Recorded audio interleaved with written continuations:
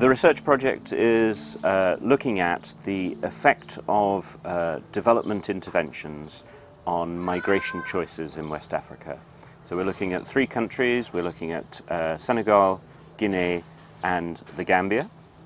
And we're trying to understand, as people make decisions, particularly young people make decisions about their future and whether they're going to move, whether that's to a capital city, to another country within West Africa, or indeed to Europe or further afield.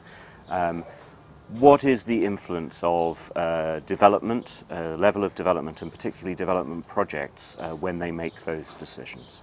We think that this is the first time that we've looked specifically at how development intervention, so projects at the local level designed to improve the level of development, how they directly affect migration choices. And what is particularly innovative about this project is that we're using a multi-method approach with 3 radically different methods. We want to do some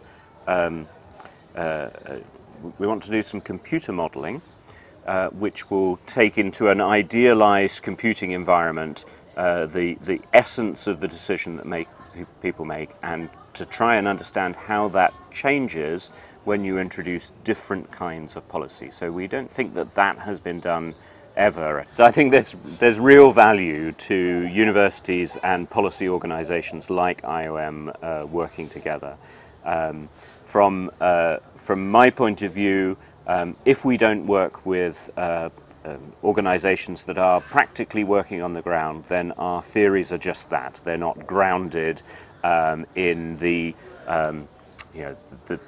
work that governments, international agencies, development agencies, even local organizations are doing. So I think it's incredibly important that as we develop our understanding, for example, of why people migrate and what the effect of that is, that is done alongside actors who are working in the field to create a better world in practice.